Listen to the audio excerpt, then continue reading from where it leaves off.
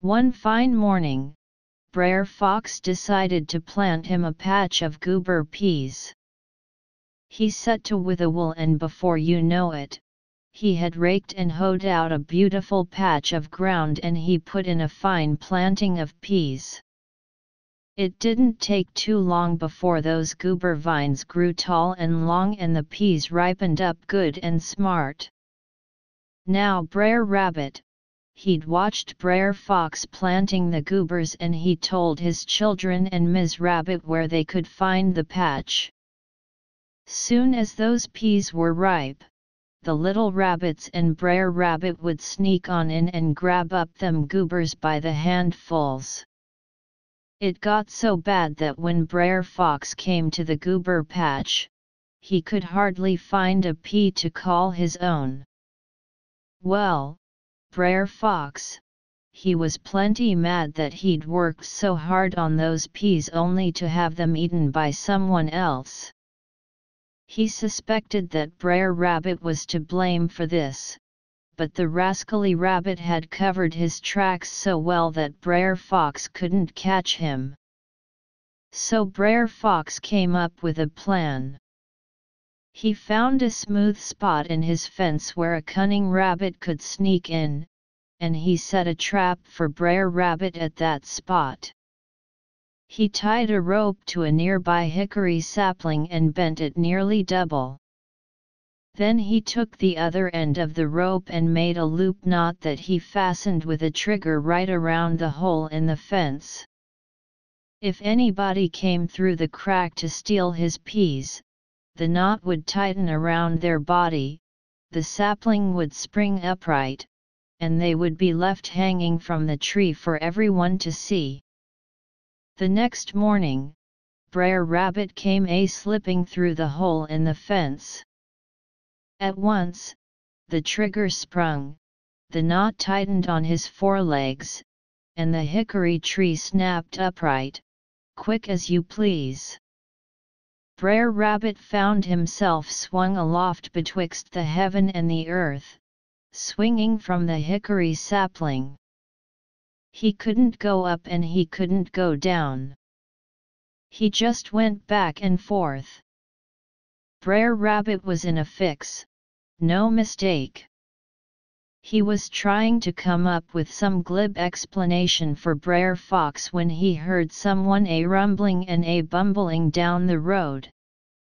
It was Brer Bear, looking for a bee tree so he could get him some honey. As soon as Brer Rabbit saw Brer Bear, he came up with a plan to get himself free. "Howdy, Brer Bear," he called cheerfully.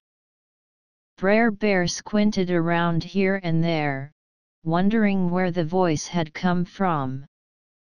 Then he looked up and saw Brer Rabbit swinging from the sapling.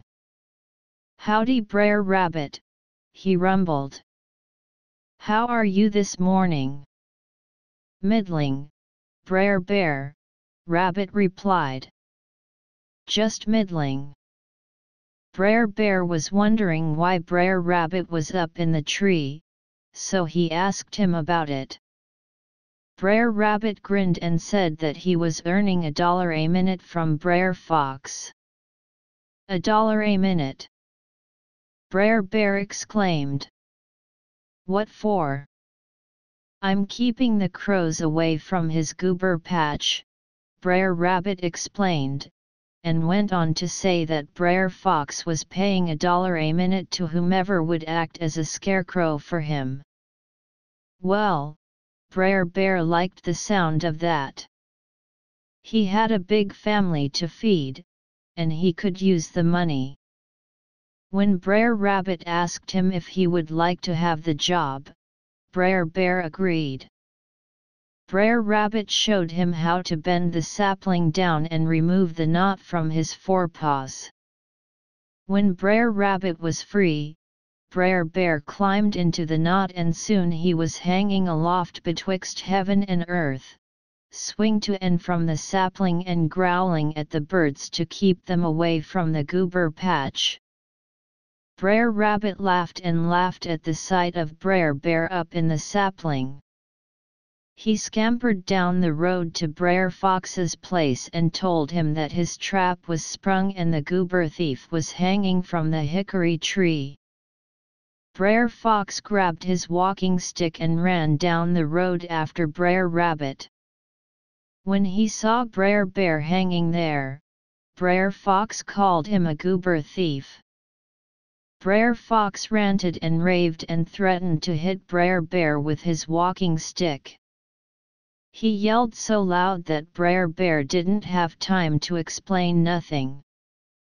Brer Rabbit knew that Brer Bear would be plenty mad at him when he found out he had been tricked, and so he ran down the road and hid in the mud beside the pond, so that only his eyeballs stuck out, making him look like a big old bullfrog.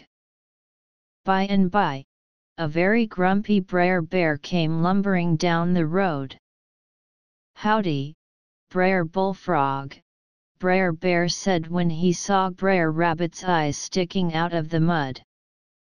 "You seen Brer Rabbit anywhere?"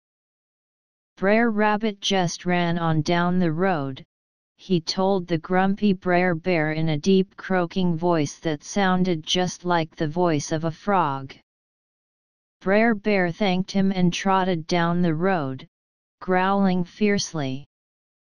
When Brer Bear was out of sight, Brer Rabbit jumped out of the mud.